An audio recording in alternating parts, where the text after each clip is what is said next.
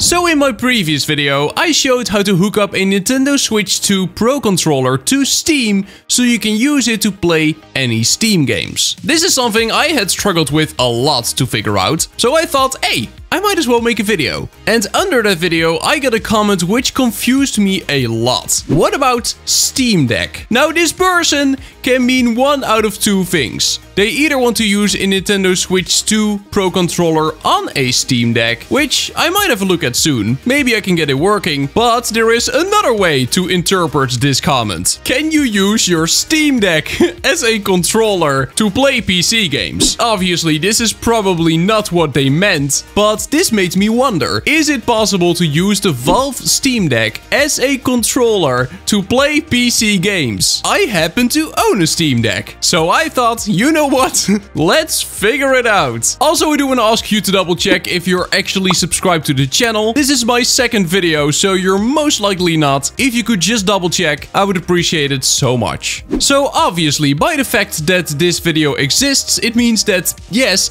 it is possible to use your Steam Deck as a controller on your PC. There's only one thing you really need, and that is a good internet connection. The main requirement to get this working is that both your Steam Deck and your PC are connected to the same local network. You don't even have to connect your Steam Deck to your PC, it will actually go wireless. And that is because we're not truly gonna add our Steam Deck as a controller. Instead, what we're gonna do is we're gonna use a Steam feature called Remote Play to stream the game we want to play from our PC to our Steam Deck, allowing us to control the game with our Steam Deck while actually seeing the game on our PC monitor and also using the PC's hardware to run the game. Now, if you're just like me, you might hear the word streaming and immediately lose all hope, but it actually works really well, and using your Steam Deck as a controller is really responsive. So the first thing you want to do to get this working is open Steam on your PC, then you want to click on the Steam text in the top left, and then you want to click on Settings. After that, you want to scroll down to the Remote Play section, and over here you want to make sure you enable Remote Play. This option is probably enabled already for you, but something which may not be enabled yet is